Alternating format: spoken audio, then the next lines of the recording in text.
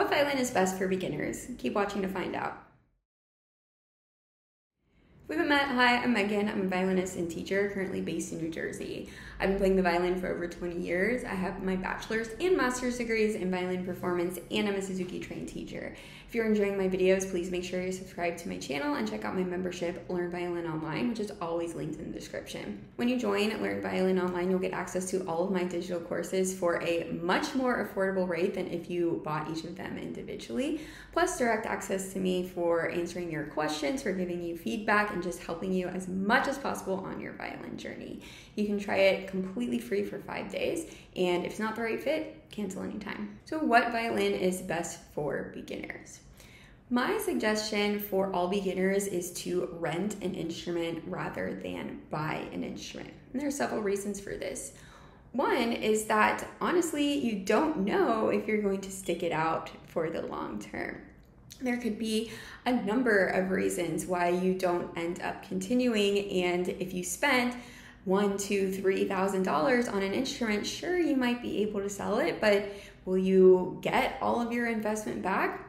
Who knows? So it's best to rent until you're extremely certain that you're going to keep this up for a while. Renting is also much more affordable. I'm sure that you know that violins are expensive, and renting in my area, which is the East Coast of the US, is about $40 a month.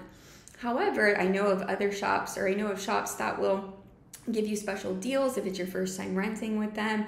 One of the shops in my area does like $140 for like 10 months, which is just an unbeatable deal. If you tried to buy a violin for $140, it would not be very good. It would be a VSO, as we call it, or a violin-shaped object and not a violin. And additionally, even though renting is cheaper, you will be able to play a decent instrument, because shops aren't just going to go around renting like really, really bad instruments. They are going to give you a decent instrument because obviously they want their reputation to be good. They'll also be much more likely to help you if you need help, like putting tapes on your violin, if its string breaks, if you need them to change the strings for whatever reason, or tune your instrument, which can be really helpful if you're a beginner who is learning by themselves or taking online lessons. With all that being said, I know that renting just isn't possible for some people, and some people prefer to buy. So if that's the case, here are the violins that I recommend. My number one favorite student brand violin is Eastman. Eastman violins are great quality. They are not mass produced. They are all handcrafted. And I've never met an Eastman violin that does not sound good. To buy a new Eastman violin, it depends on which one you get, of course, but they will run you about $1,000, which I know sounds like a lot. It is a lot, but in the scheme of violin playing, it's really not that much. You can find used ones online though for less than that. Just make sure that you don't get scammed. Just be smart out there. If you're not quite ready to spend $1,000, my second choice is the concert violin from Fiddler Shop.